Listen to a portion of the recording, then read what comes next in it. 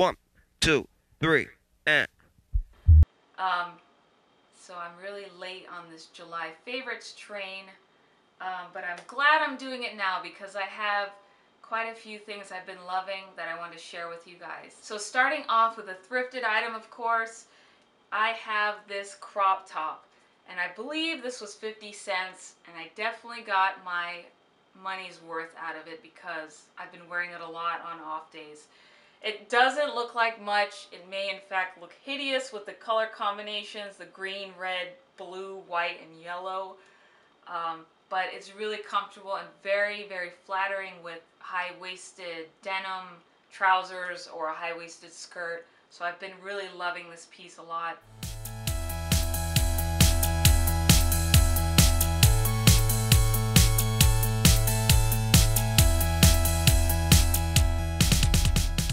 My next favorite wasn't thrifted, but it was a thrifty price tag. These are a pair of Miu Miu inspired sunglasses. And I did a blog post about this and them being an exact dupe to the Miu Miu ones. And I think it was from 2012's eyewear collection. I'm not sure, but I have been wanting a pair of these style Miu Miu glasses, but not wanting to pay the 300 some odd dollars that they actually cost. So I got these off GoJane and they're only about $9, and they're still available if you like the shape. I love the shape. It's like a misshaped pentagon. Here are my Miu Miu knockoff sunglasses. I'm a definite coconut fanatic, so I have something coconut and edible to share with you that I've been loving. I discovered these I think last month. They're just dried up coconut strips already bagged and ready to eat, and they're really delicious, and you can make your own trail mix. It's very, very good. So here's my coconut love affair. So there's that. Now on to the fun beauty items. I've been using this soap and I just bought a new one because I really like it a lot. It's by Nubian Heritage and it's their Shea Butter soap with lavender and wildflowers. And it's really nice. I use it to get my makeup off at night. It's really effective with that. Unless I do like a heavy eye look, then I first use coconut oil to sort of break it down.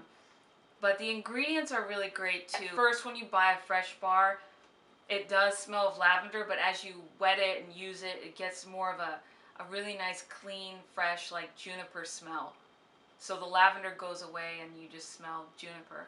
So it's a really nice soap. Juniper is not even one of the ingredients, I don't think. No, it's essential oil blend, so it could be in there. But that's what I smell. And these soaps are really cheap. I think they're $3 or less than that. And I have never tried a Nubian Heritage soap that I didn't like. So here's my latest find from them. I really love this soap. Next delectable item to use in the bath is by Giovanni. It's the hot chocolate sugar scrub. And for getting your feet all nice and soft for sandals, this is what I've been using. And if you've ever tried this, or if you pick it up, it's going to be hard not to eat it because it's chocolatey goodness. But it's an exfoliating scrub and it's called hot chocolate, and it's really odd because when you apply it to the skin you can feel that it warms up as you rub it in. But I've been using this to exfoliate my feet to make it nice and soft for sandals. The best part about it is the smell. It is very chocolatey, like hot chocolate powder. Don't try to taste it though, because the taste won't come true to the smell. I didn't taste it on purpose. It accidentally got into my mouth.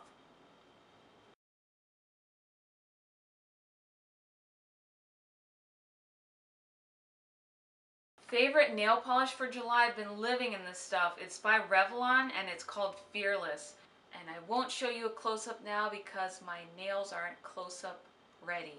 But here is this gorgeous red by Revlon. Favorite fragrance for this past July is by Royal Apothic, and it's called Dogwood Blossom. And this bottle is absolutely beautiful, and the perfume is nice also. So this lid is gorgeous. It's a ceramic dogwood, And even though it doesn't snap in place, it still fits securely, so that works. But I think most people would see this as fall winter months fragrance, but I've been wearing it anyway.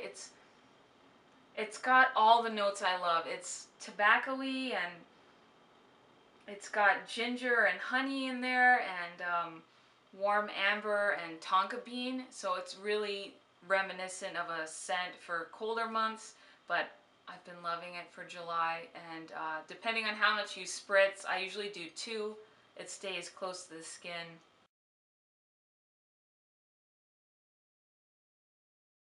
And my last favorite's kind of random. It's a song that I heard originally on the Valentino Fall Winter runway show, and it's by June Miyake, called Lilies of the Valley.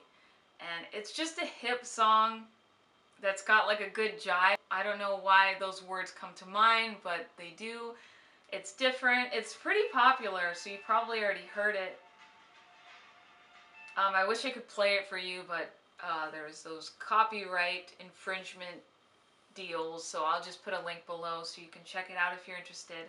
But yeah, that's been a really cool song, kind of uplifting. So yeah. So those are my favorites for July. I hope you guys enjoy this, and I have a blog as well if you'd like to see more of me. Aww. I'll leave my blog and other links below, and I'll talk to you guys later. Bye.